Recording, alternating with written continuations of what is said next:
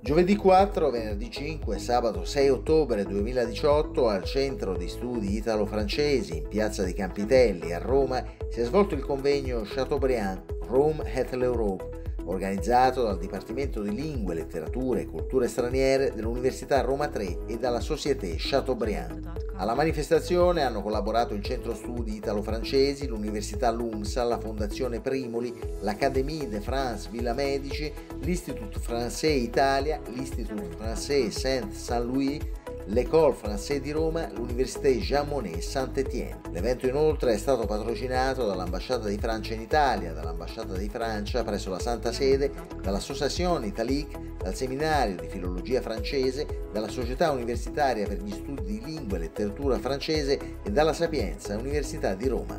Un appuntamento di portata eccezionale per celebrare il 250° anniversario della nascita del visconte François-René de Chateaubriand, scrittore, politico e diplomatico, considerato il fondatore del romanticismo letterario francese. Una 3 giorni che corona un'annata di manifestazioni dedicate in Francia come in Italia allo scrittore e tesa ad affrontare la dimensione internazionale di Chateaubriand, che fu anche diplomatico e fondatore di un nuovo gusto estetico.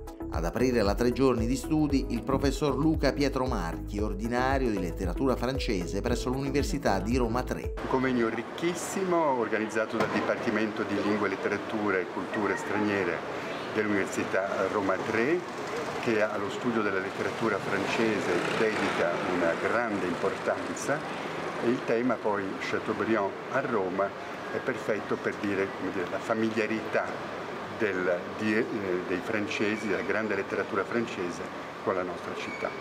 Presenza importante è quella di Michel Delon, professore emerito di letteratura francese del XVIII secolo alla Sorbona di Parigi. Je travaille généralement sur le XVIIIe siècle, au début du XIXe, et donc hier, à propos de Chateaubriand, j'ai étudié le goût de Chateaubriand pour les tombes, pour les visites aux sépultures des grands hommes, et en particulier dans Les Martyrs, dans son grand roman ou épopée du début du XIXe. Il fait découvrir à son héros la tombe d'Ovide. En fait, c'est une fiction, et par opposition à la tombe de Virgile, qui était une tombe donc dans le sud de l'Italie, très touristique, qu'on décrivait dans tous les guides de voyage. La tombe d'Ovide est un lieu désertique, désolé, et ça va correspondre pour le héros à une interrogation sur lui-même. Ovide, c'était un poète de l'amour, de l'art d'aimer, un poète libertin. Et il a été exilé dans le Proche-Orient, et là il devient un poète différent. Et on a l'image, la métaphore d'une conversion d'un écrivain libertin, un homme du XVIIIe siècle, de la mondanité, qui devient tout d'un coup un poète lyrique de l'intériorité, ou pour Chateaubriand, l'équivalent d'une conversion religieuse au christianisme.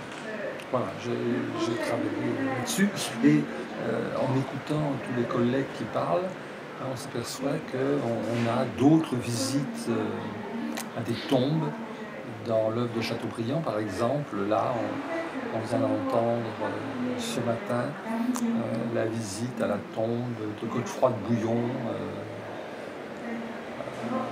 à Jérusalem, près du Saint-Sépulcre, et bien évidemment dans Rome, toutes les figures de personnages romains. C'est une façon pour Chateaubriand de s'interroger sur l'histoire, mais aussi de s'interroger sur lui-même. Ad intervenire anche Patrizia Oppici, professoressa dell'Università degli Studi di Macerata.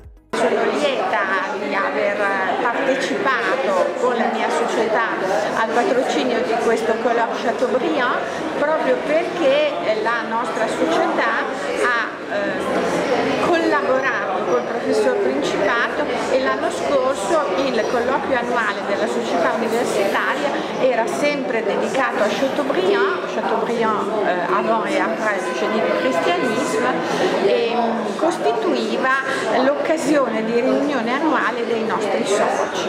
Ecco, quindi abbiamo in qualche modo costituito l'ouverture del colloquio che si apre oggi qui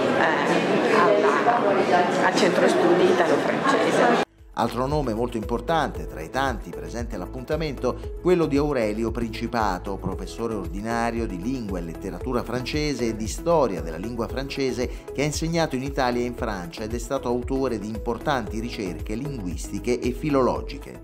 Convegno che ha avuto una certa risonanza e potrà non solo servire quello che è il nostro scopo, cioè mostrare come l'opera di Chateaubriand si sia irradiata nel resto d'Europa e del mondo, ma anche studiare a fondo la sua attività non solo di scrittore ma anche diplomatico che si è svolta a Roma, e quindi contribuire anche per questo verso e a mettere appunto sotto gli occhi del pubblico e di chi ci ascolterà, chi leggerà gli atti, la visione anche europea di Chateaubriand, cosa di cui in questo momento abbiamo particolarmente bisogno. Molto apprezzato anche l'intervento della professoressa Elodie Salicetot dell'Università Jean Monnet di Saint-Étienne.